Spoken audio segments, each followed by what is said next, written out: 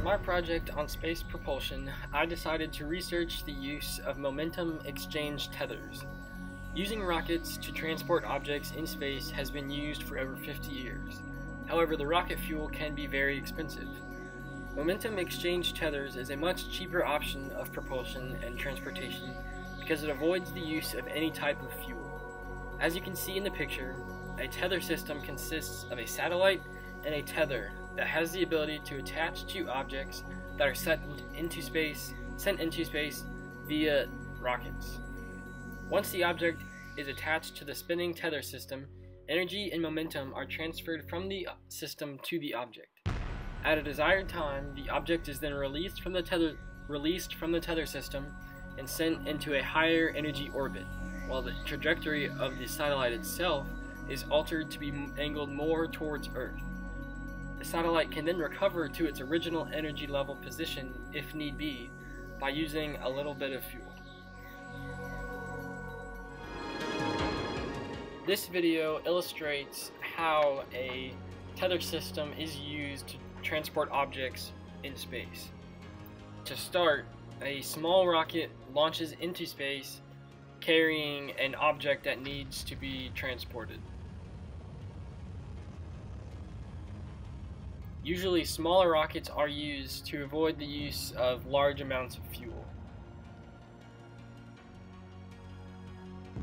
The object then detaches from the rocket and begins to orbit in space.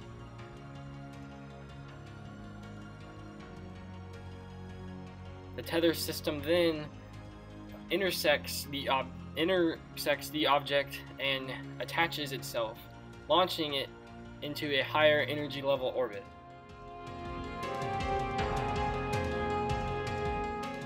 Much precision is needed to ensure that the object and the tether system intersect at the proper time and location.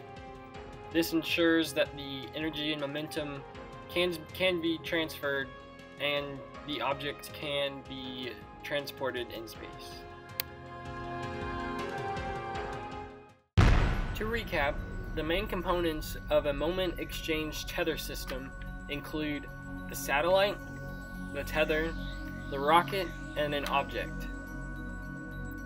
The system creates propulsion by transferring energy from the rotating moment exchange tether system to the object that needs to be transported.